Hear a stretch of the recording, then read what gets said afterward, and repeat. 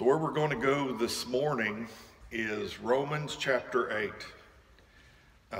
Absolutely chocked full of more truth than most believers will ever glean out of all of Scripture is contained in this one chapter. Just to give you an idea of the volumes of the knowledge of God that are contained just in the book of Romans. A guy named Martin Lloyd-Jones, who was a preacher in the middle of the last century in England, he preached on Friday nights. He preached through the book of Romans, and it only took him a mere 13 years. Now, could you imagine? You think I'm long-winded, but he had a lot to say, and you know why? Because Paul had a lot to say. You know why? Because God had a lot to say. God has a lot to say to us out of His Word, and there's not any of it that we don't need to be aware of.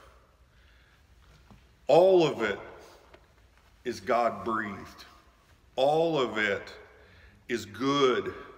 It's good for correction, encouragement, direction. It's good that God would speak to us.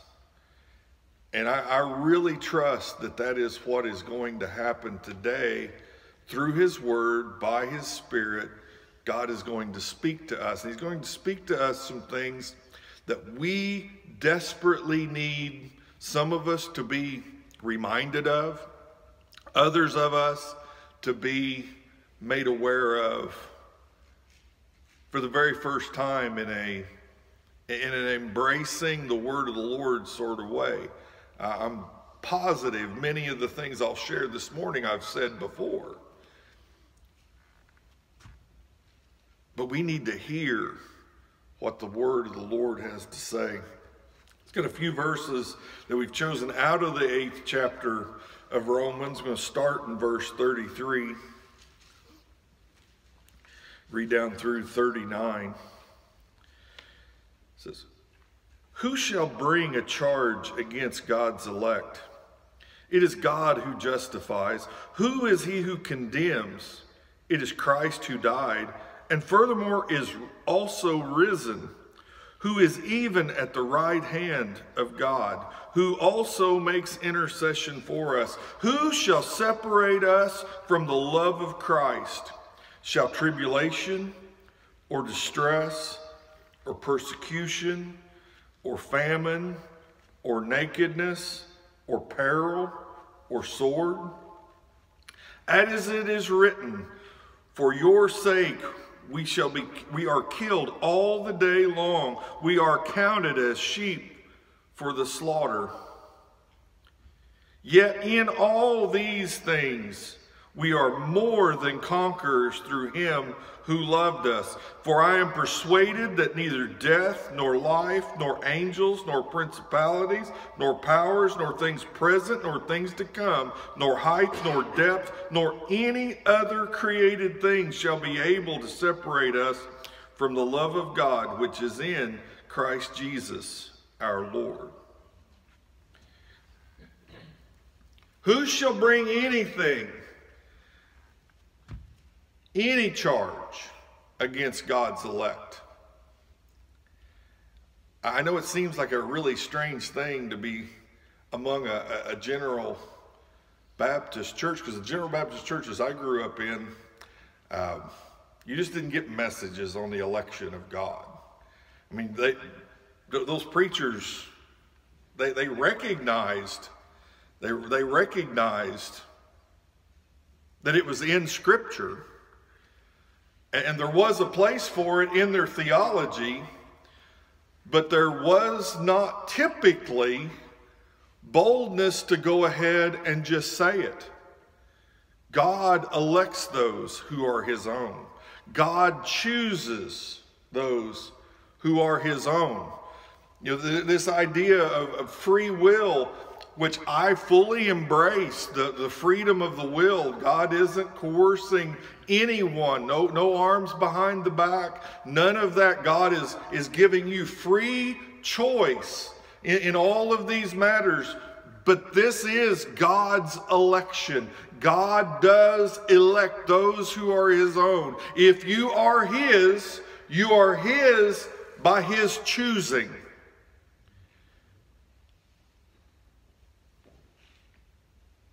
Some might think, what's the big deal? It's a huge deal. It's a huge deal. As it affected me personally, I'll just give you testimony as to how that doctrine of election, and I'll say it differently, the reality of God's election, what that did in my life was it gave me grace to stop asking God to do that which he'd already done. I, like all believers, especially in the early stages of walking out your life in Christ, I was weak. I failed somewhat regularly, still fail. But at that time, my failure would cause me to swirl the drain, is what I always would call it. I could not be good enough long enough. And as soon as I would fail, I would immediately go into a spiral of asking God to please accept me. Accept me. Now, that was a bit on the crazy side, seeing how he had already chosen me. Why would he need to accept me yet again?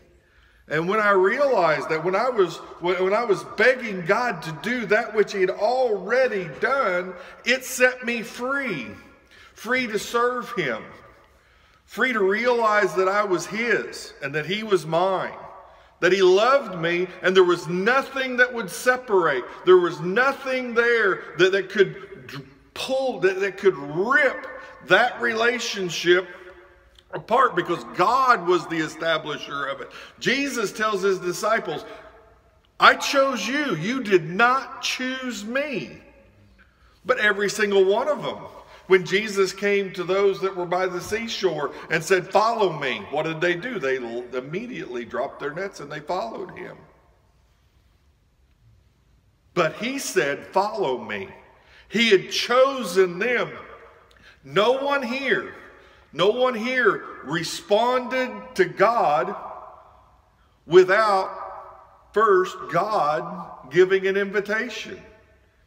God chooses to aggress towards man that we might reciprocate and come to him in faith and become followers of him. No one can bring a charge against God's elect, because God has already paid all the penalty for those believers. God has paid all of that penalty in the person of his own Son's sacrifice upon the cross. So it's been taken out of the way. Nothing can separate. And then he begins to enumerate those things which we might think would be potential separation. What about these things? All of these things are common to man. All of these things are common to the Christian experience at one level or another. Some people experience some of these things to a massive degree, others maybe not so much, but all of these are experienced by every believer. And the place I want to start this morning, I guess it's a little late to start. The next place that I want to go this morning is to the word in verse 37. Yet in all these things,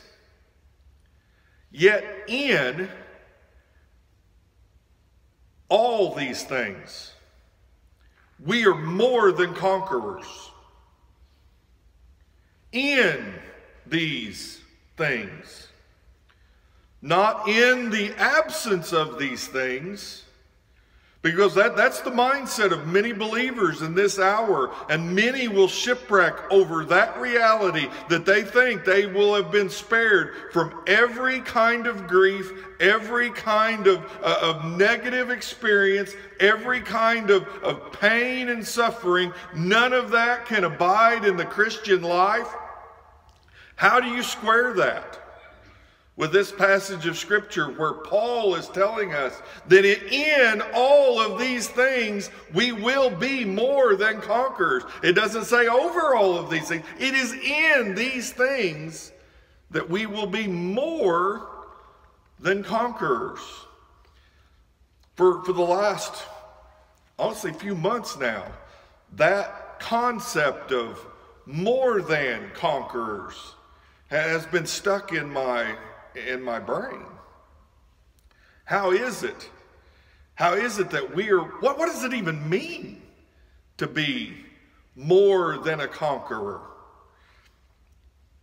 In just studying and seeking the Lord for this message, I don't think this is exhaustive, but I'm positive that a portion at least of what the Lord is conveying to us through that statement is this.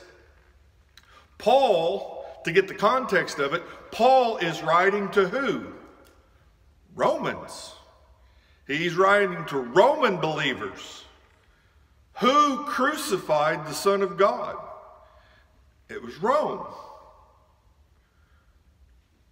Who was persecuting the church? Rome, among others. But Rome was the superpower, the empire of the day. They had all the power. They had all of that which could exert control over people. Yet Paul says, or God says through Paul, better said, in all these things we are more than conquerors. There is a sense in which more than conqueror means, think about it. Rome had conquered most of the known world at that time. Their empire went through at least a portion of Great Britain. It went all the way down through Spain. It went, all of the Mediterranean was theirs. Asia Minor was theirs. All the way up into what would be just north of present-day Austria. All of that was their territory. They had conquered it. But Paul says, you're more than a conqueror. What's the dimensions of the Roman Empire today? Be hard-pressed to find it, wouldn't you? Think about that. More than a conqueror, one of the implications of that is you are more than a conqueror, because what conqueror has ever conquered, not then to himself be conquered? Every one of them. Nebuchadnezzar, there was none greater in his day. Alexander the Great, none greater in his day. King Cyrus and Darius and all of those Babylonian and Assyrian, world-conquering people. Every one of them. There was a time whenever the sun didn't set upon the British Empire. Yet what a small, pared down version of that we see today. Every conqueror then subsequently gets conquered. You are more than a conqueror in that your victory will never have to be surrendered.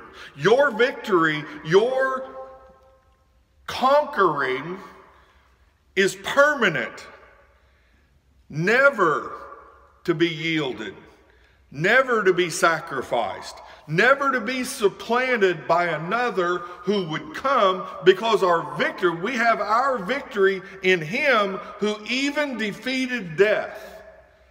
Nothing stands in it, and we have entered into His victory. Our victory is permanent. Our victory is complete.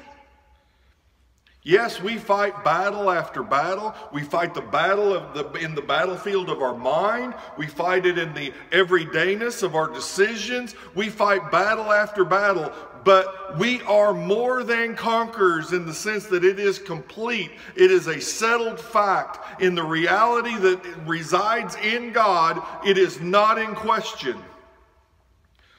Romans also makes some other declarations, things like, you're predestined to be conformed to the image of his Son. He has declared a destiny for all those that are his, that you will be just like Jesus. You will conquer everything, every last weakness, every last fault and failure, every last one of them will be purged from you, and you will conquer it all. Not in your own power, not in your own strength, or you could not be more than a conqueror, but because you have your conquering in him who has already conquered death, there is none that can stand in your way, which is honestly his way. He is the one, we are in him, and in him we have defeated every enemy. All things are coming under his feet. So let's go back now and look at these things. These things that we are more than conquerors in. Because some people would lead you to believe that the experience of any of these is due to a lack of faith. Nothing could be farther from the truth. These are things that are common to the human condition in its fallen state. All of these things are experienced by people in and outside of Christ. They are common to man. And we share in that fallen humanity. Therefore, we share in the experience. But in these things, we are more than conquerors. In them. The first one, shall tribulation.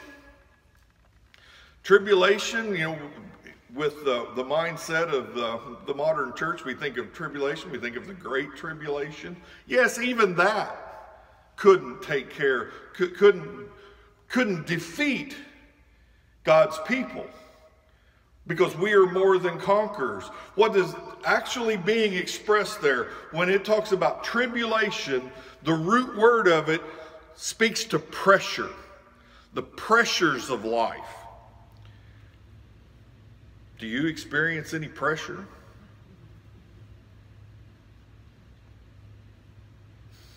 Think about it for just a second. What are the pressures that you feel? Pressures to perform, pressures to provide, pressures to defend oneself, pressures to all sorts of different pressures come from so many different sources, some internal, some external, all of those things. He's speaking to people who were Roman subjects who had been identified as persona non grata. They were unwelcomed in the kingdom because they would not offer a pinch of incense to Caesar, who had proclaimed himself to be God, because they thought there is only one God. So there was pressure. There was pressure to conform to the spirit of the age. There was pressure. Tribulation spoke of pressure, and there is pressure on you every day. Internal and external.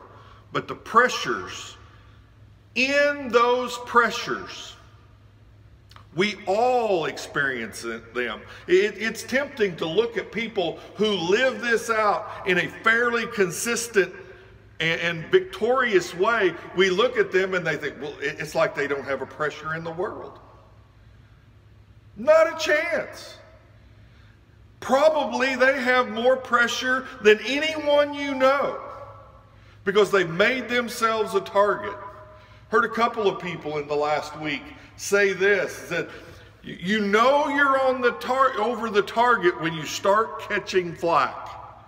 So as soon as you begin to be more and more useful to the kingdom, there will be more and more tribulation, pressures headed your way, because you will be seen as a threat. You'll be seen as a threat to the culture around you. You will be seen to be a threat to governmental authority. You will be seen to be a threat by hell and Satan and all of his.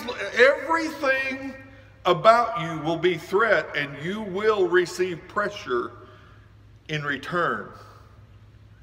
In that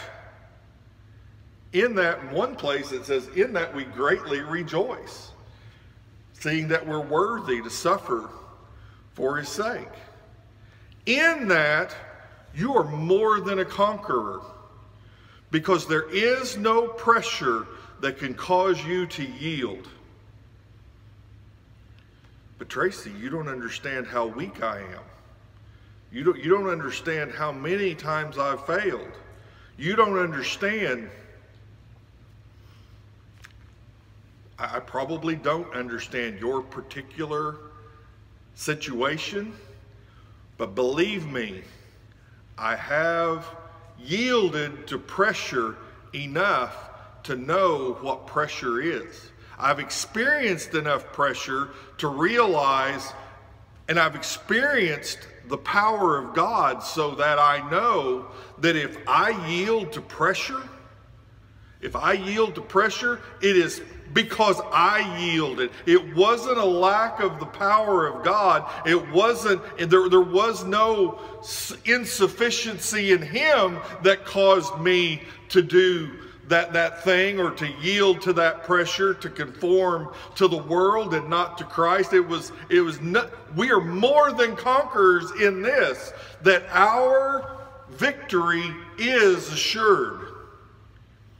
A conqueror goes forth to conquer, and he will go out to take that land and possess it for himself, and to express his rule and control over it.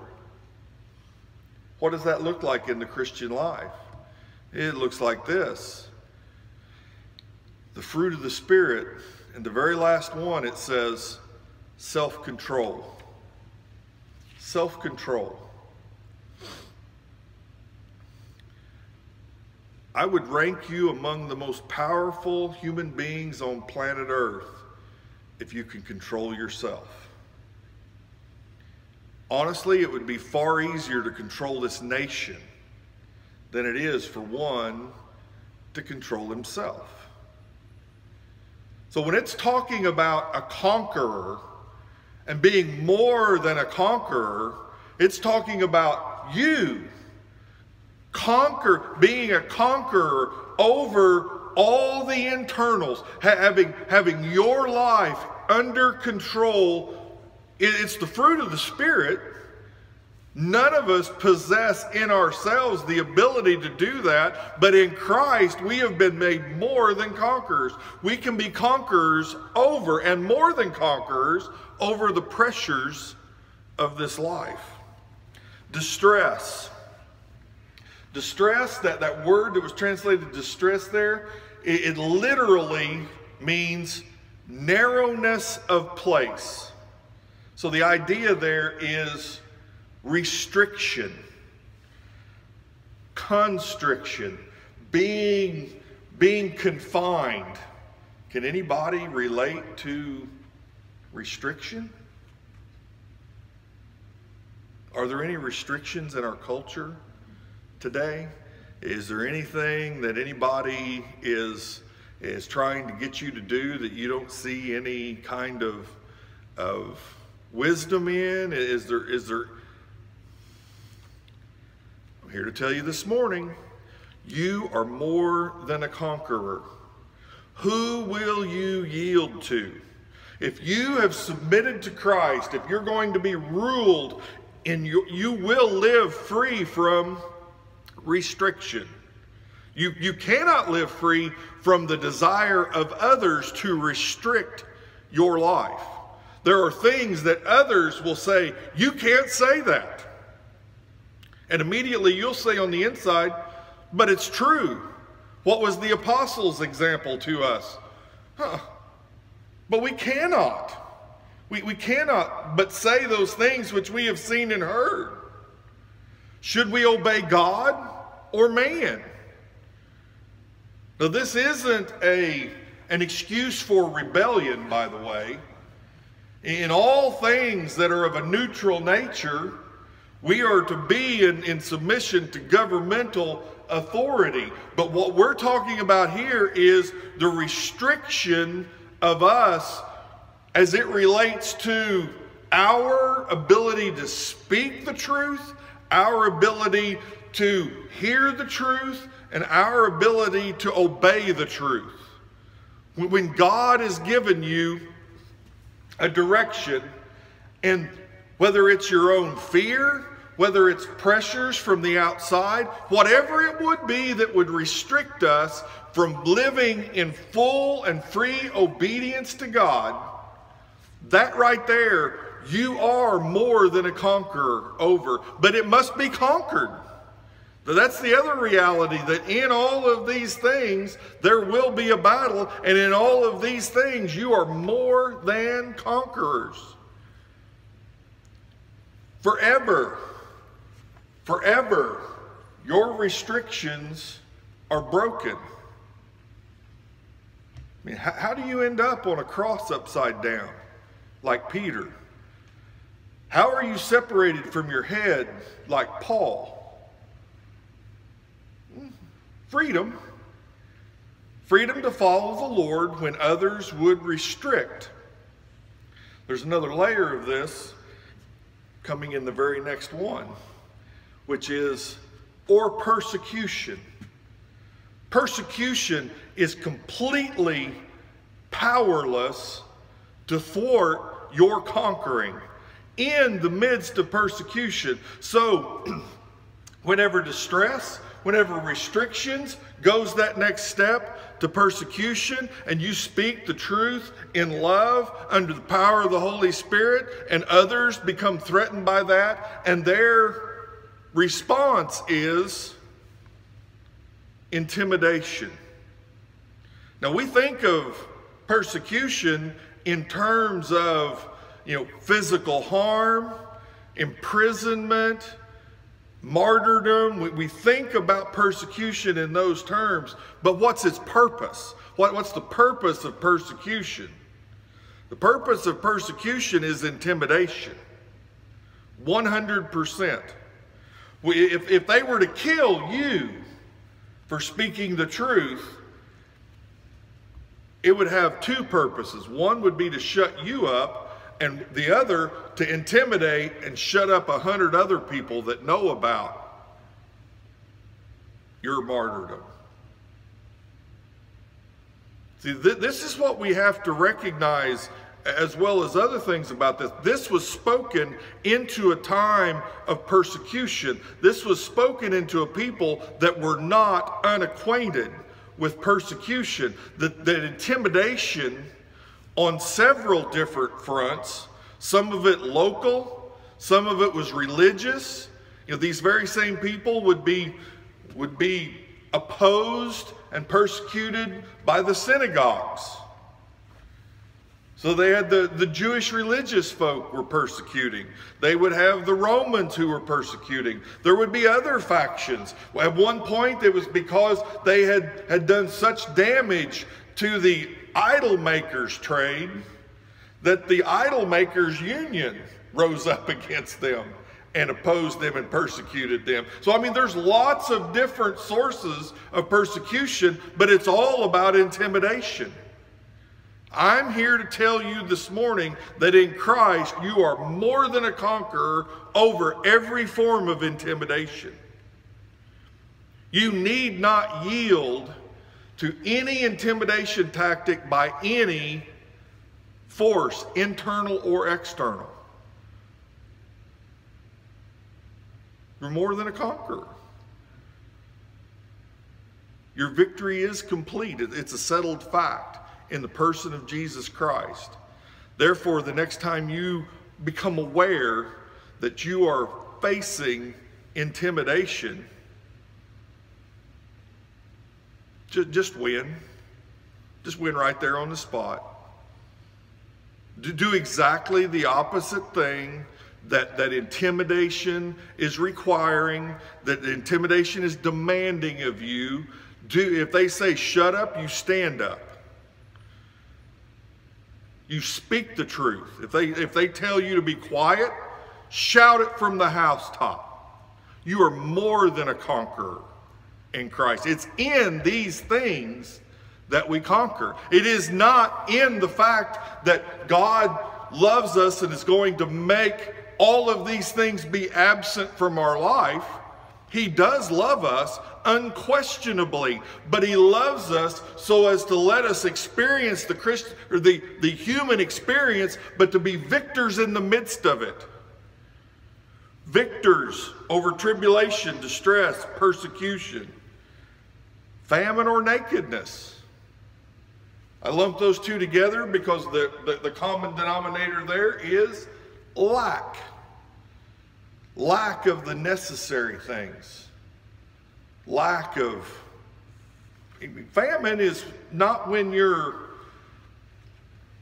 instead of eating high off the hog, you're eating low off the hog. That's not what it's talking about. Famine is when you don't have.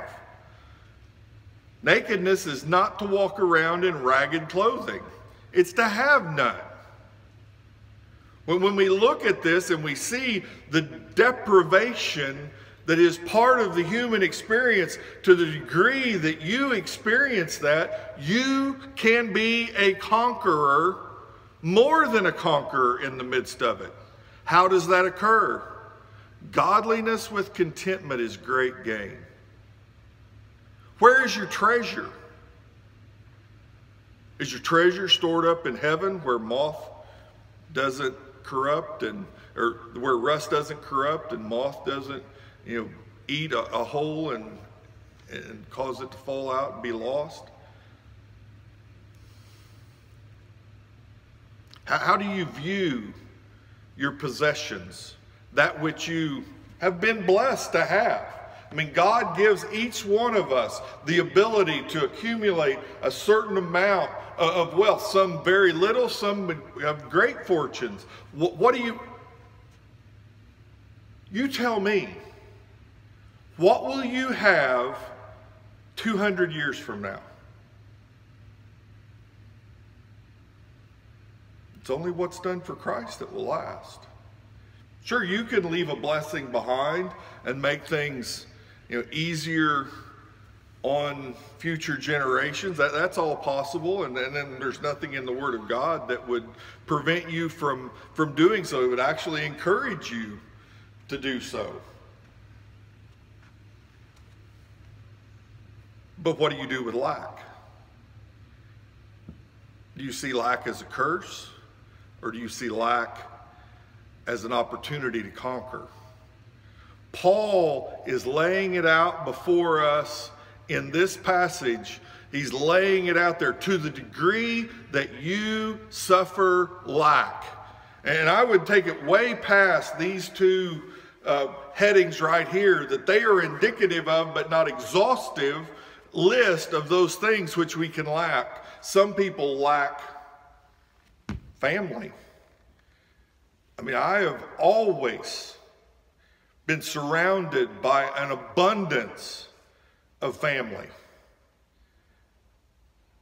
I mean, you've heard me tell the stories. My oldest son, when he was born, 14 grandparents, none of which lived more than 10 miles from our home.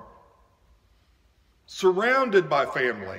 I'm satisfied there are people here this morning who have very little family, or very little family that's close. Either close relationally or close physically. You suffer lack in the area of family relationships. In that, you can be more than a conqueror. So, some they're in a financial pinch. It is a difficult time, and they are suffering lack. Comparatively speaking to the people that we live around, typically the poorest among us are rich on a global comparison. But when we look amongst ourselves and we see that there are those who have genuine lack, that they really do have difficulty putting food on the table for their family. I mean, that's a reality for folks. When we look at what they can be a conqueror in the midst of that circumstance. That does not necessarily mean that that circumstance will be relieved in the temporal situation. There are Christian people starving in certain areas of the globe today. They are starving. But do they have all that they need? Or do they need more than Jesus? We have to learn to look at our circumstances through the lens of eternity. Yes, they suffer in the here and now, but who among us will not experience some suffering? What do we do with it? And do we conquer? Are we more than conquerors in the midst of every form of pressure and suffering? It's laid out here. It is yours for the taking. It's like somebody is passing it out and it's like, oh, okay, that can be mine.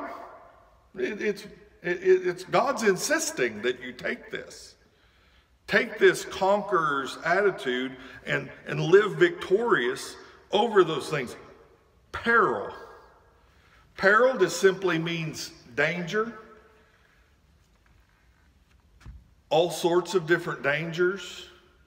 I mean, we can definitely see the dangers that we face in a time of global pandemic, but that is not even close to the tip of the iceberg on all the dangers. I mean, one could really end up in a dark place if you just focused on all the dangers of this life.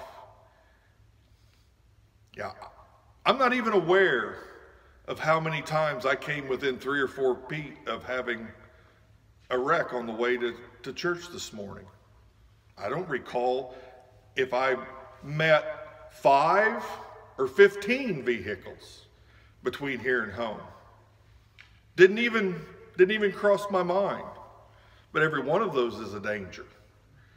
There are dangers in that people will actually be coming after you for certain things.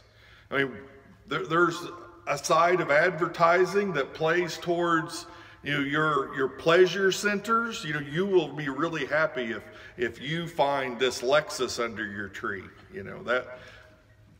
All of those commercials. Well, then you've got home title lock. Your house may already have been stolen. There's dangers. There's dangers everywhere. There's dangers on the roads. There's dangers in having a conversation with somebody. You could be transferred something worse than COVID. There's all sorts of dangers everywhere. There's dangers in eating a hamburger. There's dangers in eating most of the things I eat. There's dangers all over the place. Danger. You can be a conqueror in the midst of every form of danger that is portrayed before you. Not going to take a long time in this, but I'm in the process of listening to an audio book right now, and a guy is talking about, the name of it is Death by Living.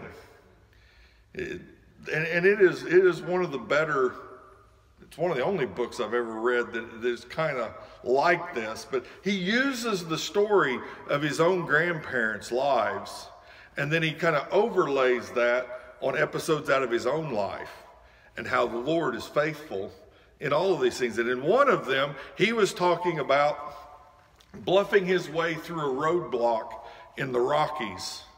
He had his Yukon, which did not have the best, it was 4-wheel drive, but it did not have the best of tires on. And it was snowing up in the passes. And he bluffed his way through, and they let him go on when they were stopping almost everybody else.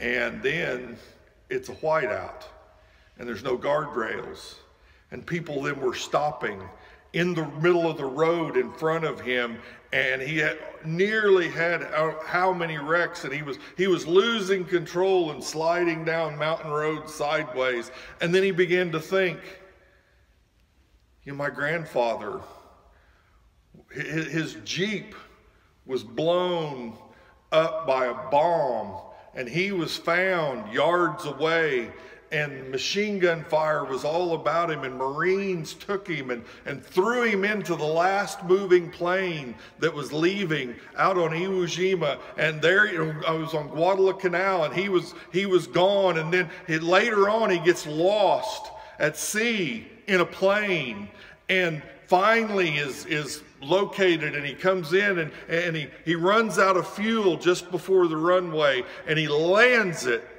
A B-17 is a glider, and then he realizes those were God's people, and they were in his hand, and he's seen them through. And he's seen through the ones that were on either side of his grandpa who were shot through and killed. He'd seen all of those through, and he who cares for the sparrow is caring for me on this isolated mountain road. Regardless of the danger, I'm safe in his hands. Regardless if we go off the edge and we all die in the tumble down the mountain, we're in his hands. He was more than a conqueror on that night. He faced danger, and he conquered it by not being controlled by it. He conquered it by not being moved by it, by not embracing fear, but embracing faith and standing up in the midst of it. It didn't get any safer just because he acknowledged the sovereignty of God and the providence of God over his life. It did not get safer.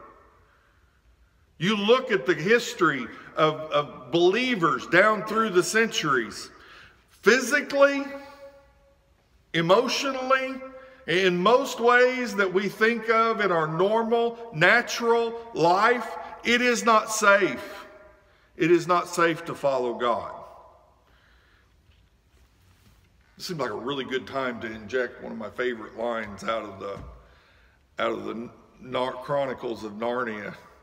Whenever Lucy asks the little deer-looking guy, I can't remember his name now, but asks him when she sees Aslan the lion walking away down the seashore. He says, "He's a lion. Is he safe?" The guy turns back to her and says, "He's not safe, but he's good." It's not safe to be a believer. Not in the natural. But there is no safer place now and in eternity than in the sovereign grace of God. To commit yourself to him and his safe care over you. That no matter what comes, I will not fear. Regardless of the danger that I am exposed to, I will not fear. I'll not be controlled by fear. I will conquer fear. You will face it. You will face your share of danger, and you will be faced with your share of fears. You can conquer them 100%. You can be more than a conqueror over those things because there's no one who can defeat you other than you. But there's no one that can defeat you when it comes to facing the dangers of this life. And the last one was, or sword. Later in the book of Romans, Paul talks about that our relationship to the governing authorities, because they are not a threat to good but to evil. So legitimate governmental, how to say it best, legitimate governmental authority expressed over a people is not to be feared, but to be cooperated with, because it punishes evil and not good. So if that government authority goes to punishing good and not evil, that's what he's talking about here.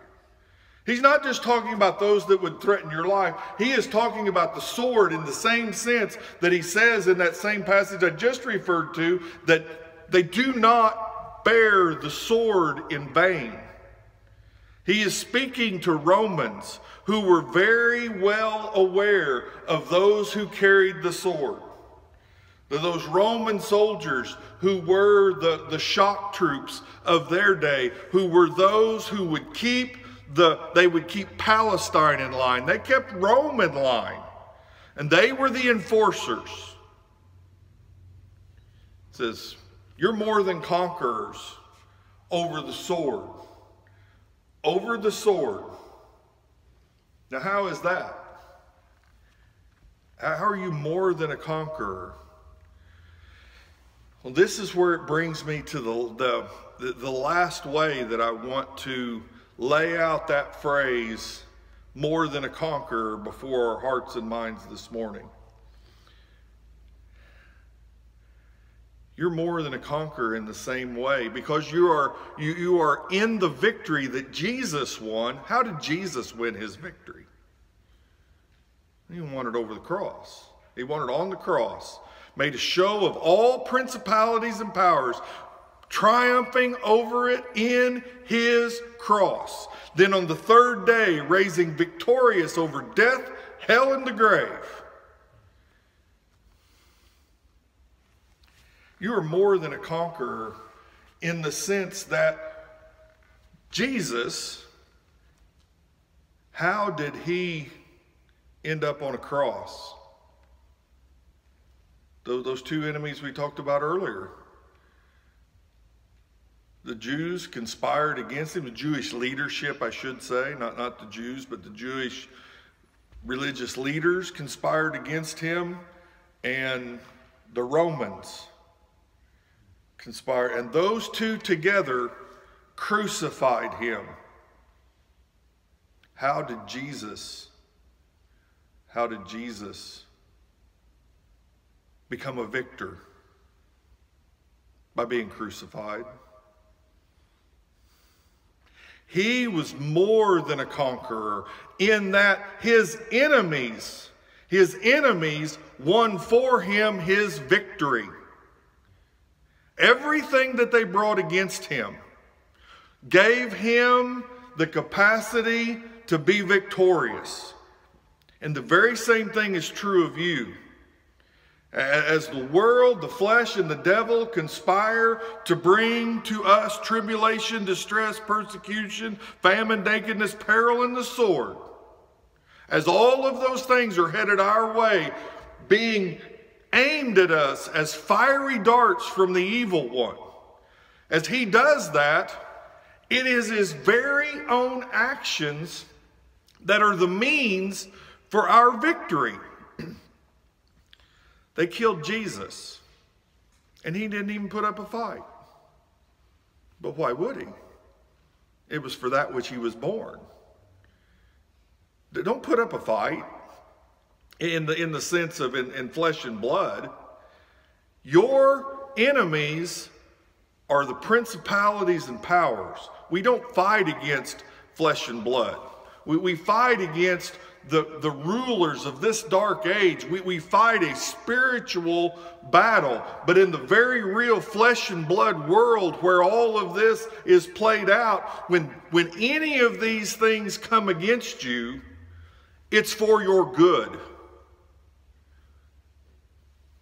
Same chapter. All things work together for good to those who love God, who are the called according to his purpose. And again here, in all these things, you are more than conquerors. I honestly have my suspicions, and I believe that they are well-founded, that we're going to get to enjoy more of these things in the future than we have in the past. but we're more than conquerors. Come what may. Send your worst devil. Send it, because the more you send, the more we conquer. The more opposition that we get, the more victory, the more complete our conquering is, because our battle is on the inside. I'm not fighting to keep from having something to happen to me on the outside. I'm fighting to keep possession of that which God has done in me on the inside. The same is true of you.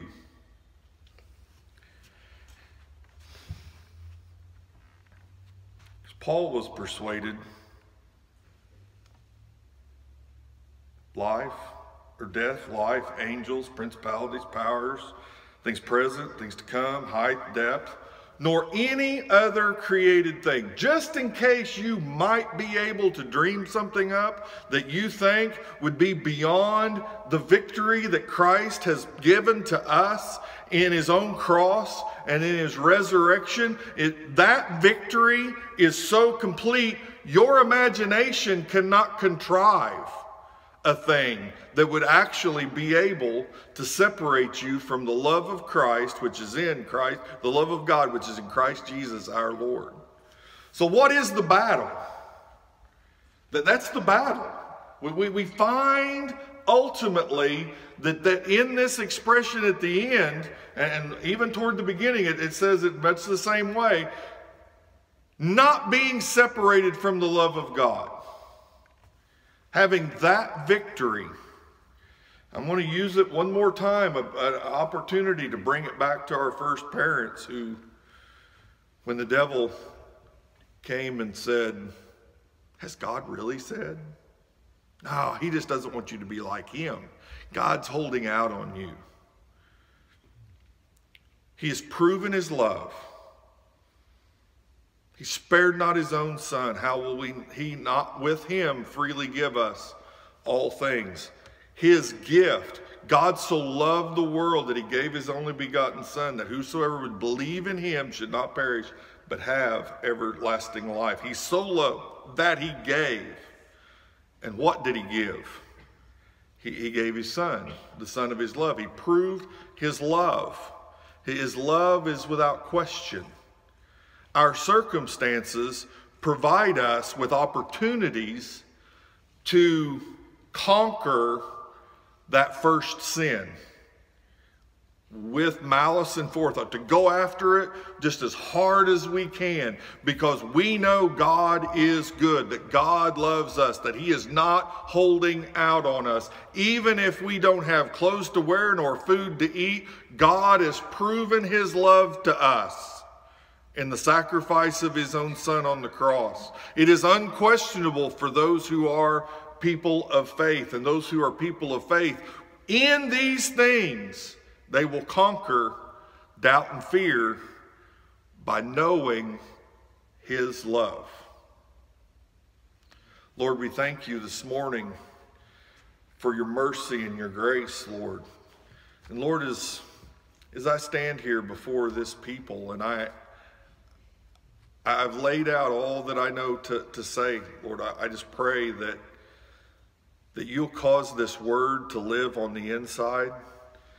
God, that victory would be more consistent and complete, Lord, over every area of conflict that we find ourselves in, it, where everything that would hinder and oppose, Lord, would be confidently and completely conquered in the heart of this people, Lord. We just pray for those whose weakness is more real to them than your strength, God. We pray, Lord, for the breakthrough of your power. Lord, that you will prove yourself, Lord, to their hearts, strong and capable in giving them victory in the areas of their weakness, Lord. And Lord, we thank you. We thank you for your great and precious promises, Lord, which you've given us, that we can be partakers of your nature, Lord. Just, Lord, we just pray that we would grow up in maturity in all things in Christ.